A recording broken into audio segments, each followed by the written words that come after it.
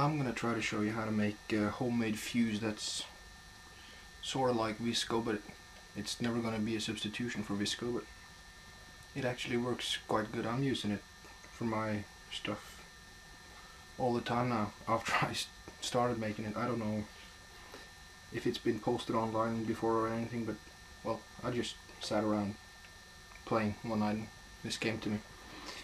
It's basically what you're gonna use when you're making a smoke bomb, and it's the same method you use when you're making gunpowder using the precipitation method.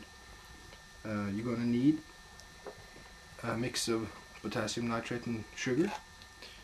You could use dextrose, but I'm just using plain old sugar. It's dissolved in water anyway, so it works just fine. I'm using a mix of approximately 55% potassium nitrate and 45% sugar. Anything like 60-40 will work, but I found 55-45 that's working the best. Now please excuse my English, I'm Norwegian, so the English will not be very good.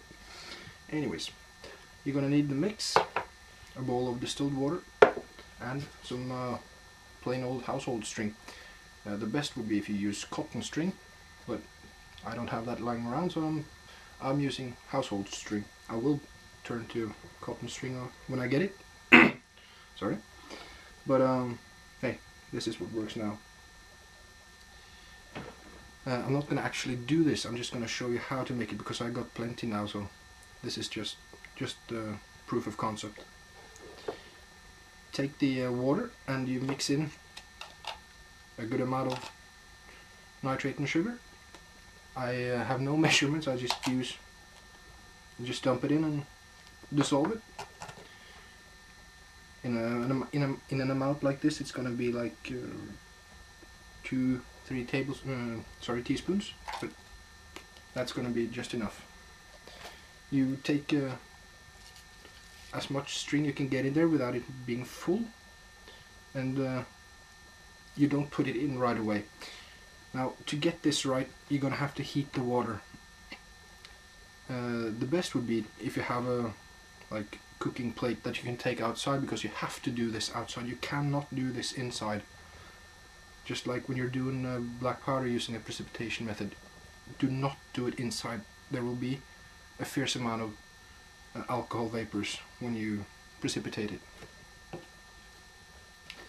So you just make it and you take it outside. You heat the water with the mix in it. Sorry again. And you just stir it out until it's all dissolved.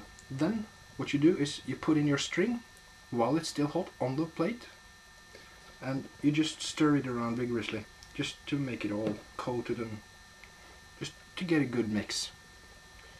Next you have some alcohol, and please please turn off the heat, turn off all sources of ignition. Do not have anything that could ignite around, because this will be flammable. This is incredibly flammable. Now, when it's still hot, you have every source of ignition turned off, and while stirring very vigorously without spilling, just keep stirring, and you dump in some alcohol.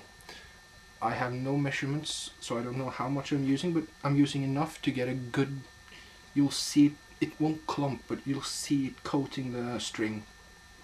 And it's quite easy to see when it's done, but do not use a lot of alcohol. It's sort of like 10-20% of the amount of water, but no more than that.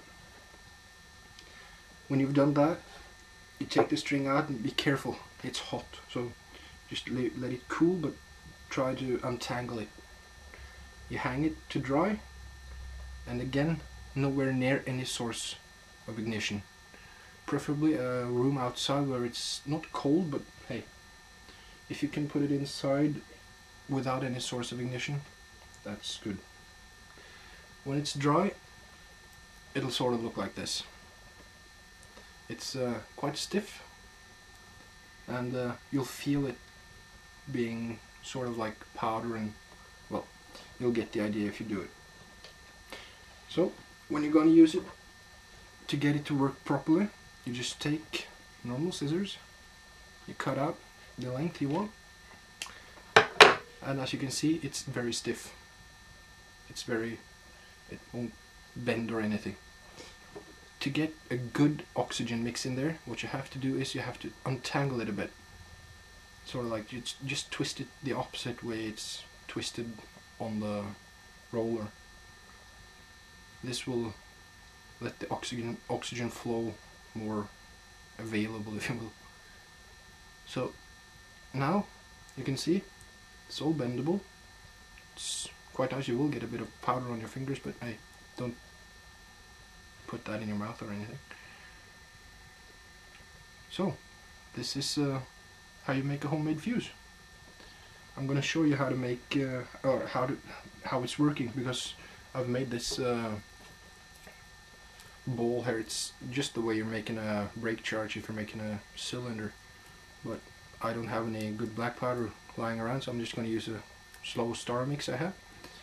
But it'll give you an idea of how the fuse is working. You can see it's bending real nice, and you can treat it anyway, sort of like visco, but again, it will be no substitution for visco.